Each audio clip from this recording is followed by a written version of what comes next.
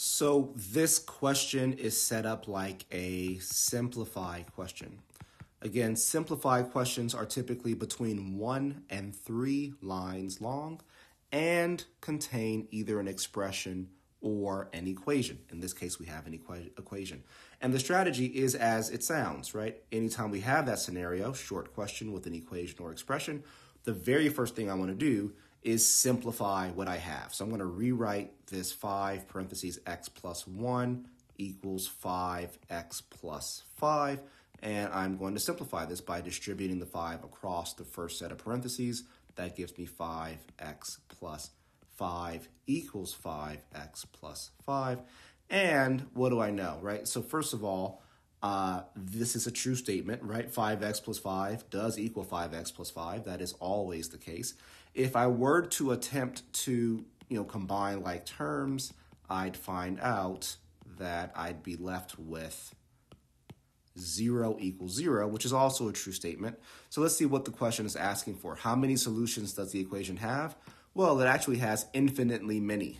Okay, so what we have to keep in mind is 0 equals 0 here does not mean it has no solutions. It literally means that any x value I plug in here and here will make the statement true, right? Because 0 will always equal 0. It doesn't matter what the x values are. There are infinitely many x values that make this statement true.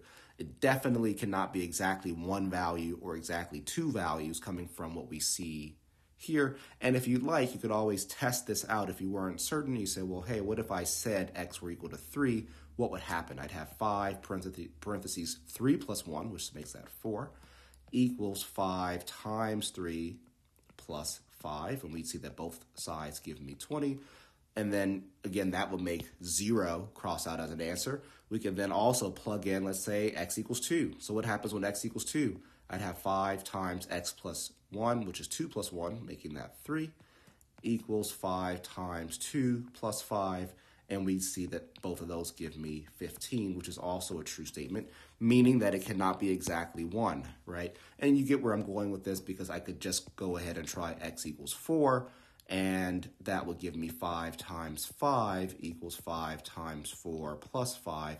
And in both cases, I'd have 25, which confirms that it's not exactly 2 either, right? Because we have now tried 3 different numbers and all 3 of them worked. So if you did not understand that 0 equals 0 means infinitely many, this question is also a great option for plug in your own number, right? So plug in your own number as in, if I plug something in for x and it works, then 0 cannot be correct. If I do it again and it works again, right, another x value, then exactly 1 cannot be correct. If I do it again, then exactly 2 cannot be correct, leaving me with infinitely many as my only option.